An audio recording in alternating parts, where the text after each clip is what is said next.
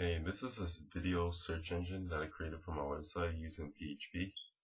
And this search engine returns results of videos found on my website dealing with whatever query that I enter. So this website is learning about electronics, so it gives a lot of tutorials on electronics. So if I type in a search term such as transistor circuit and press search, it'll return relevant results based on that search query. So it returns a list of videos that are transistor circuits, that deal with transistors and circuits. So I got back a few results based on this. You can see all the videos deal with circuits that deal with transistors. And it takes a little time for it to download. With the HTML5, it's a little slow to get videos downloaded, but all the videos are returned and they can all be played.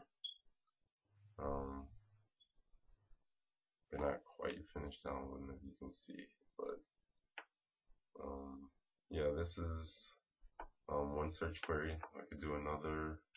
If I want to see videos on 555 timer circuits, enter 555 timer circuit, click search, and it returns videos on 555 timer circuits. So there's quite a few videos on that. We could stroll down the list and see. And with HTML5 video tag, you can play each of these videos right from the web page, which you can see each of the videos. So yeah, using PHP alone, you can build any type of search engine, and then you can specify the file format so that you only return for this search engine video file formats. And let me just try to play a video. Hey guys, this is a clock circuit or a square wave generator built with a 555 timer chip. Okay, so that's the video. You can play it right from the website, see. And yeah, so this is how you can have like a video search engine within your own site. And this again is with PHP code. I'll go through a little of it now. I'll run through a little of it now.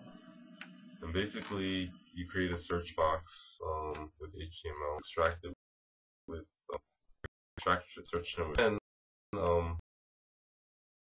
later, I stored all my videos in the videos directory. So I searched this directory, types in a query, and that the file name has a query matching that which was entered.